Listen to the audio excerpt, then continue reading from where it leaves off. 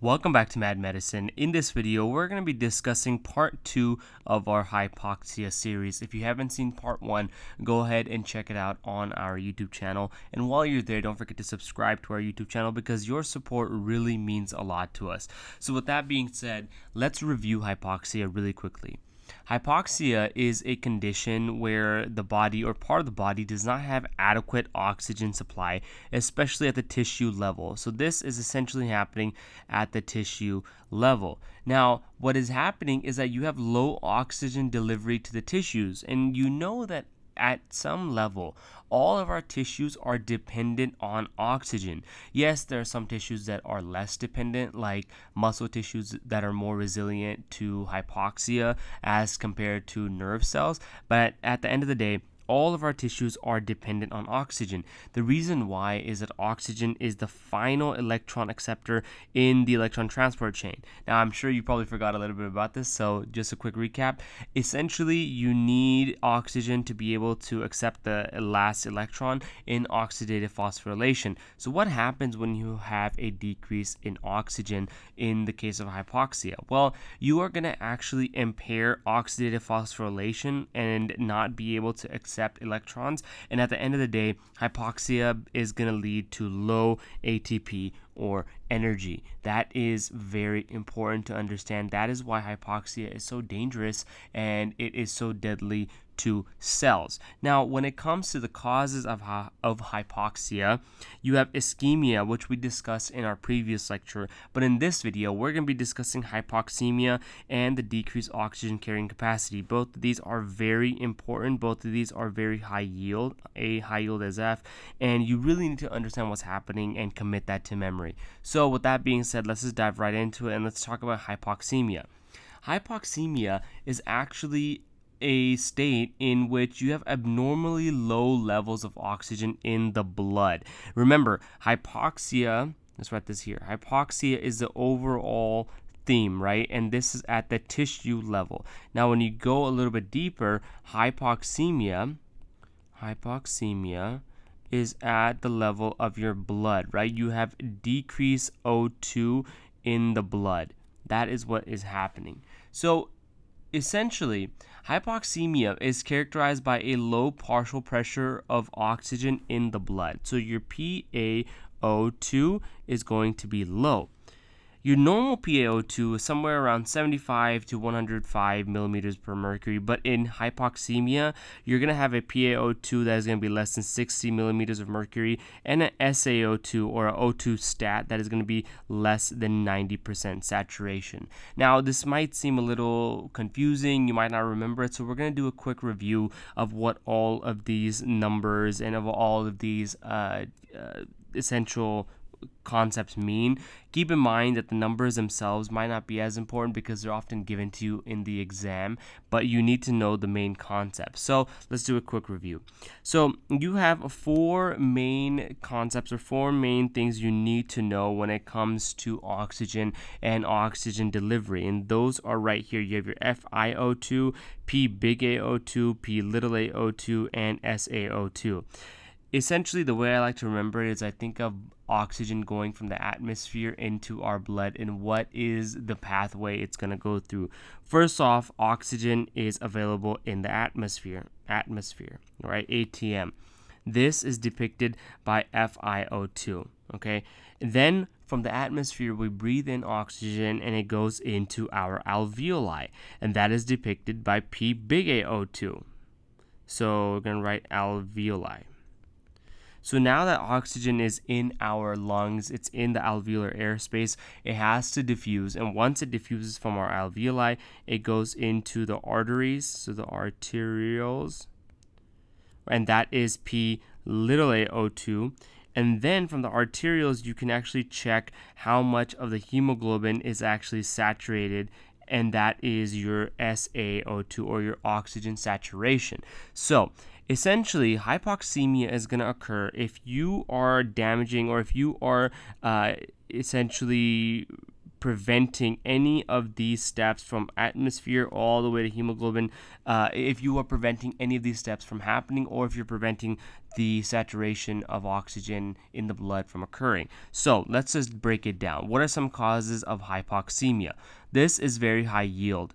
One cause of hypoxemia is high altitude. In high altitude, you have decreased oxygen in the atmosphere, right? Essentially, the oxygen pressure is decreased, and that means your atmospheric pressure of oxygen, the FiO2, goes down. So you have a decrease in FiO2. And remember this pathway. If FiO2 goes down, everything else is going to go down because there's no oxygen available to go into your alveoli, into your arterioles, and to saturate your hemoglobin. Hence, because you're affecting it upstream, you're going to affect everything downstream as well in this pathway. That is one cause. Very simple. The second cause is carbon dioxide buildup. Carbon dioxide buildup is going to lead to an increase in P big A CO2, the alveoli concentration of CO2. If you guys remember, CO2 and O2 are going to essentially be going head to head with each other. So if one goes up, the other one has to go down. In this case, in carbon dioxide buildup, P big A CO2, the partial pressure of carbon dioxide in the alveoli, in the alveolar airspace, is going to go up. So when you have an increase in CO2, you're going to have a decrease in O2, and because you're affecting this cascade in the alveolar position, essentially you're going to have a decrease in the arterial concentration and the O2 sat, and that's going to give you levels of hypoxemia.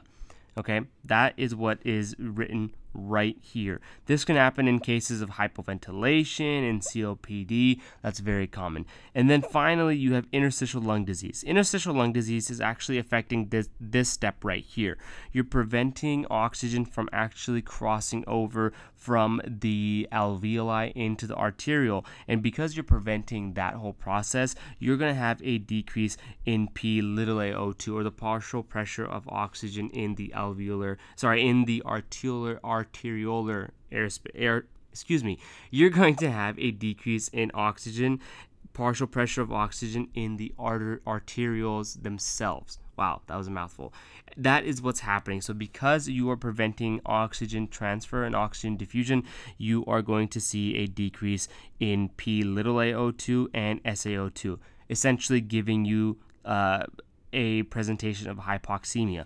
All of this is very high yield. I think this slide is probably one of the most high yield slides I have in this entire hypoxia lecture series that we have, the two-part series, and I highly recommend you remember all of this, commit this to memory, and make sure you understand what is happening with hypoxemia and hypoxia. Now that we've discussed majority of the cascade and how hypoxemia can affect the cascade, we need to discuss these last two positions right here, right? These last two positions haven't really been discussed, especially the O2 saturation, and that is because the O2 saturation is going to be dependent on the carrier of oxygen, which is hemoglobin.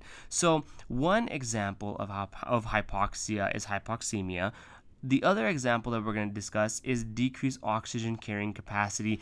Essentially, you are talking about hemoglobin and red blood cells at this point, which is indicative, in my opinion, of SaO2, the oxygen saturation. So like we said, oxygen is carried in the blood through the red blood cells and the hemoglobin that we have within the red blood cells, because that's what oxygen is binding.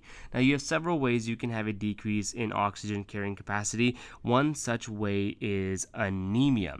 Anemia decreases red blood cell mass, and it's not just enough to carry oxygen tissues, right? When you decrease red blood cell mass enough that your red blood cells can't carry enough oxygen to the tissues, you're going to have a decrease in the oxygen carrying capacity.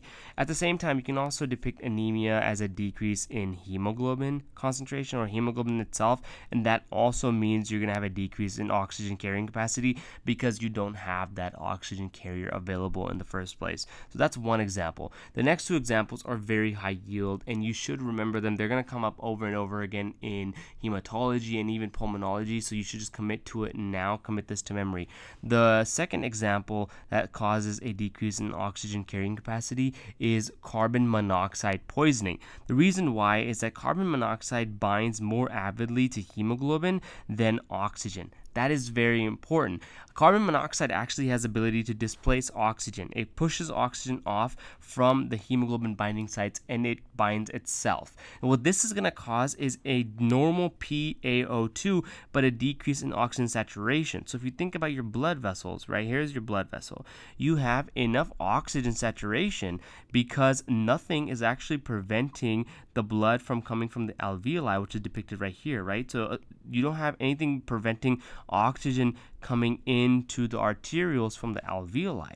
So essentially your PaO2 or your partial pressure of oxygen in your arteries is going to be normal. Nothing is preventing that. You don't have interstitial lung disease. You don't have a decrease in FiO2. You don't have a decrease in PbAO2. It's essentially nothing, right? The problem you have is then oxygen going into the red blood cell, which is depicted right here, and then binding to hemoglobin. That is not happening. That's the main reason. So you're going to see a normal PaO2, but a decrease in oxygen saturation because hemoglobin is not being bound to oxygen. Very, very important, very high yield to understand what is going on. Now, carbon monoxide poisoning has several classic vignettes. It can be due to gas heaters in the winter, especially in a closed environment. Let's say someone presents and they say in the vignette that the patient has been sitting inside in a small room with a gas heater, or they see a smoke from a fire or a car exhaust. That's very common. In fact, the car exhaust could be a type of suicide attempt, right? That could often happen. So that is another type of clinical, vignette pearl that they can give you to make you think about carbon monoxide poisoning. Now, the classic presentation is going to be cherry red lips. This is very important. This is a classic appearance, cherry red appearance of the skin. This is a false physical representation of hypoxia, right? You wouldn't think that a patient would present with cherry red lips or cherry red appearance of the skin because they have less oxygen. But this is the classic presentation. But usually in the clinical setting and usually in the vignettes, often they're going to tell you that the patient has a headache, and that's often the first sign. So headache, cherry red, and normal PaO2, decreased SaO2. If you can remember this vignette, you have covered carbon monoxide poisoning. Very, very important. The next cause of the decreased oxygen carrying capacity is methemoglobinemia. Now remember, hemoglobin normally has iron molecules in the middle, and that iron molecule is a Fe2+ molecule. When it gets oxidized into the Fe3+ molecule, you have methemoglobinemia. You have methemoglobin essentially occurring. This is dangerous because methemoglobin makes oxygen binding to the hemoglobin much, much harder. It's really hard to bind to the oxidized form compared to the normal reduced form of iron that should be there. Now, what's going to end up happening is going to be similar to the carbon monoxide poisoning, where you have a normal PaO2 but a decrease in SaO2. You're mainly affecting SaO2 here. The same concept applies, that you are not affecting anything in the atmosphere. You're not affecting the ability of your alveoli to have a less partial pressure of oxygen, right, like you would in COPD or emphysema, right, in chronic obstructive lung disease.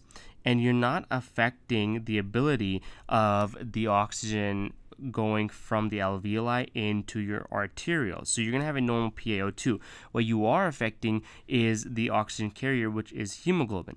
And that means you're going to have a decrease in SaO2. If hemoglobin is not working properly and you have methemoglobin, you're not going to be able to bind hemoglobin and oxygen together, and it's going to be much harder. Hence, you're going to see an increase in SaO2. This is often due to oxidant stress commonly caused by drugs like nitrates, sulfa drugs, or benzocaine. A common presentation is going to be a patient who comes after a visit to a dentist, or he's at the dentist and you see cyanosis and chocolate-colored blood when you draw blood. Now, the treatment for this is very simple, okay, and it's very easy to remember. It's going to be IV methylene blue with vitamin C as ancillary treatment. The way I remembered it is met hemoglobin is treated with methylene blue. Meth with meth. Like, that's simply the way I remembered it, and it always stuck. And then for some reason, vitamin C just happens to be there, right? That's just the way I think about it. The reason why is that this treatment is going to help reduce the Fe3+, the met heme portion in hemoglobinemia back into the reduced form Fe2+. So IV methylene blue is going to cause the oxidized iron molecule Fe3+ to go into the reduced Fe2+ state, which is normal. Hence, you will be able to then have a normal functioning hemoglobin structure. And you can then fix your decrease in SaO2. Now, this is going to be a quick review of hypoxia. Hypoxia can be caused by either ischemia, hypoxemia, or a low oxygen carrying capacity. So let's just talk about ischemia really quickly. Ischemia can be due to decreased oxygen going to the tissues or coming from the tissues, like a arterial thrombus or obstruction, or a venous thrombus or obstruction, okay? And it can also be caused by generalized shock, which is going to cause hypoperfusion. In hypoxemia, you can have a decrease in the atmospheric oxygen, which is a decrease in FiO2, a decrease or a buildup of CO2 in the alveoli, which is a increase in P big A CO2, which translates into a decrease in P big A O2, or you can have a decrease in oxygen transport between the alveoli and the arterioles, and that's going to cause a decrease in P little a O2. And then finally, you can have a low oxygen carrying capacity, which can be caused by either anemia, which means you have either decreased red blood cells / hemoglobin, in CO poisoning, carbon monoxide poisoning, in which you have a decrease in SaO2 due to more avid binding by carbon monoxide, or methemoglobinemia, which is essentially a defective type of hemoglobin. Okay, now don't forget this pathway. FiO2 goes to PaO2 to P little a, or the arterial partial pressure of oxygen, into the oxygen saturation. This will be able to make it a lot easier for you to figure out what is happening and what the lab values will be for certain causes of hypoxia, especially hypoxemia and low oxygen carrying capacity. Very, very high yield, very important to remember. I hope that was helpful. If it was, don't forget to subscribe to our channel. Like I said, your support really means a lot to us, and we really appreciate it. Thank you so much for watching, and we'll see you back here real soon.